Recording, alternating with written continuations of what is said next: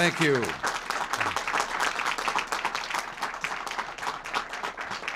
Thank you very much. I bet you didn't know the Rose Garden looked like this. Well, today we commemorate the enormous contributions made to the United States by citizens of Asian and Pacific heritage.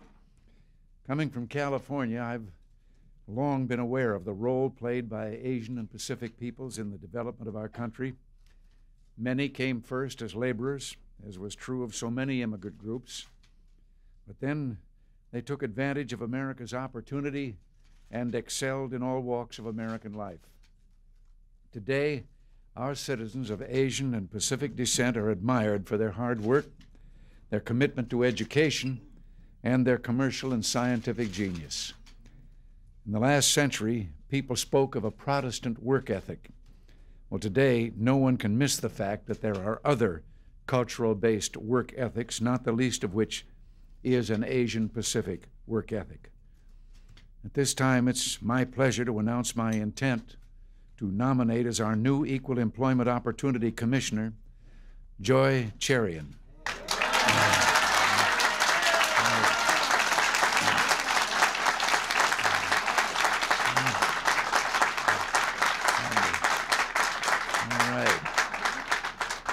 You know, of course, as president of the Asian American Voters Coalition, citizens of Asian and Pacific heritage have earned the respect of their fellow Americans, and in signing this proclamation, we underscore this respect and admiration.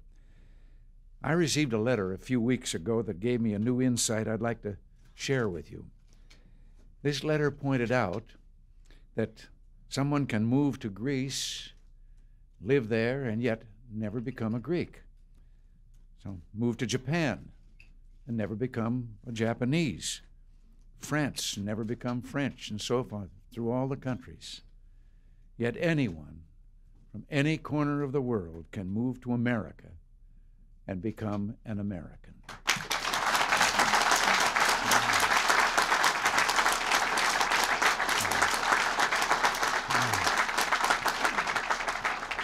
Our fellow Americans did indeed come here for freedom and to improve their lot.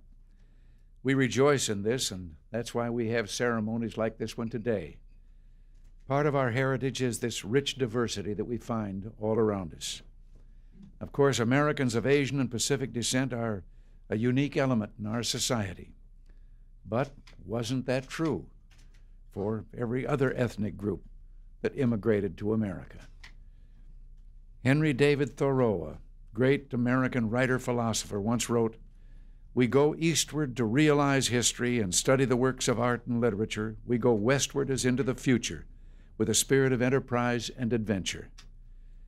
Our citizens of Asian and Pacific descent truly bring East and West together.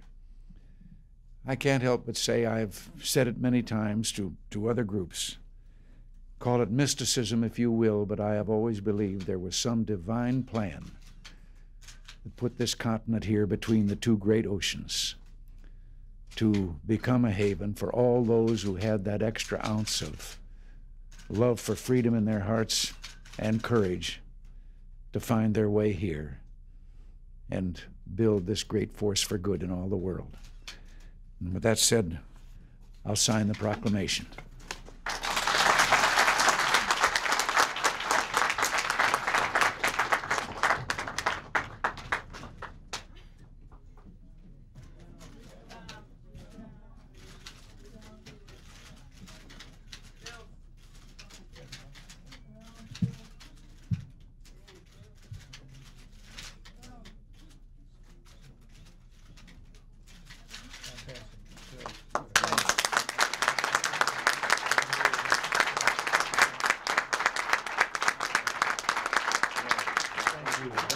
Thank you very much. Frank Ford and I co-authored 9 years ago. Thanks a million. You're great to do this. 9 years ago. You're the first one we've had. First one, Mr. President, for you to do the signing. Two of those who authored this proclamation 9 years ago are here with us today.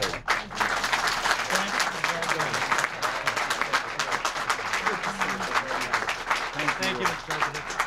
Thank you all very much. I'll support you, Mr. President. Thank you, Mr. President. Thank you And very thank much, you. Mr. President.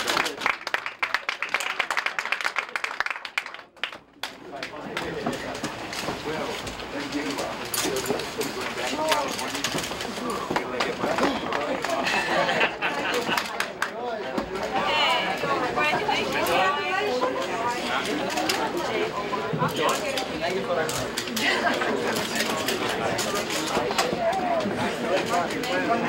Congratulations.